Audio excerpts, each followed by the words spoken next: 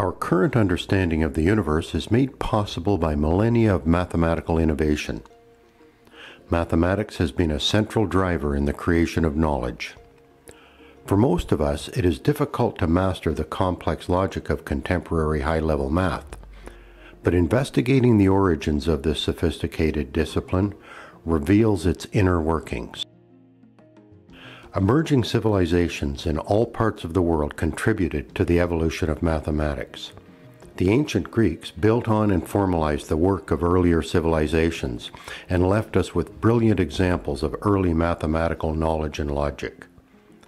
The names of this era are familiar: Socrates, Plato, Aristotle, some of the famous philosophers of ancient Greece.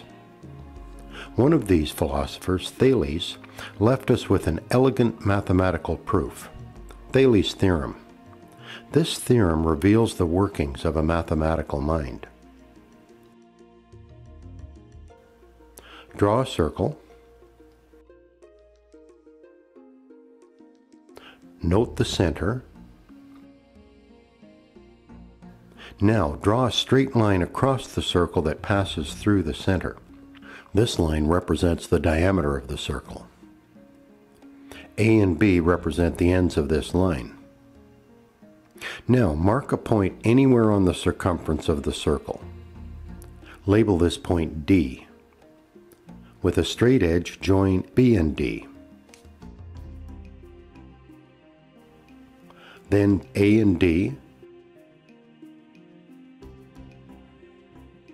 According to Thales' theorem, no matter where D is located on the circumference, angle ADB will always be 90 degrees.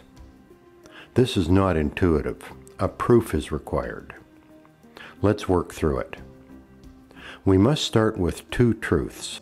Truth 1, add the three interior angles of a triangle, and the sum is 180.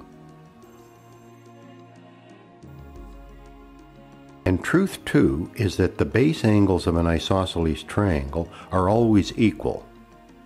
An isosceles triangle has two sides equal, these two sides. It turns out the angles at the base are also equal. Here is how to use these truths to prove Thales' theorem. We need a circle, the center point, and a straight line across the circle, through the center. Label the line AB and the center C. Mark a point somewhere else on the circumference of the circle. Doesn't matter where. I picked this convenient point and labeled it D. Join AD and DB to create this triangle. We are attempting to prove that angle ADB is always 90 degrees. This is Thales' theorem.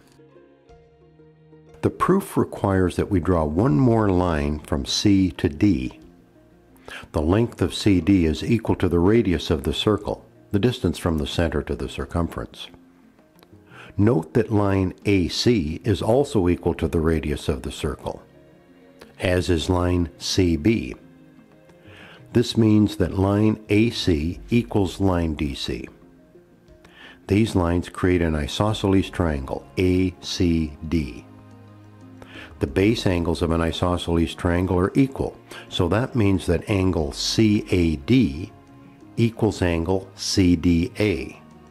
I'm going to give these angles the variable value x. They are equal. Each is x degrees. Interestingly, we have another isosceles triangle here. Line CD equals line CB. They form the isosceles triangle DCB. This time angle CDB equals angle DBC. I'm going to give these two new angles the variable value y degrees. This is where the other truth enters the proof. The sum of the interior angles of a triangle equals 180 degrees. Look at triangle ADB. The sum of its angles is x plus y plus y. This sum equals 180 degrees. Now let's use some basic algebra. X plus x gives us 2x, and y plus y gives us 2y. So 2x plus 2y equals 180 degrees. I'm going to restate this equation like this. 2 times x plus y equals 180. Now dividing both sides by 2 leaves us with this. X plus y equals 90 degrees. Looking back at our drawing, we can see that angle ADB equals x plus y, which equals 90 degrees. This proves Thales' theorem. Angle ADB equals 90 degrees.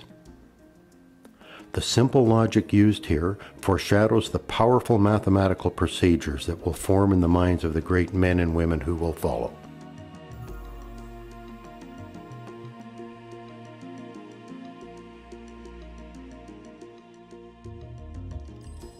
Isaac Newton, after receiving some praise for his contributions, acknowledged the roots of his genius with this: "If I have seen further, it is by standing on the shoulders of giants."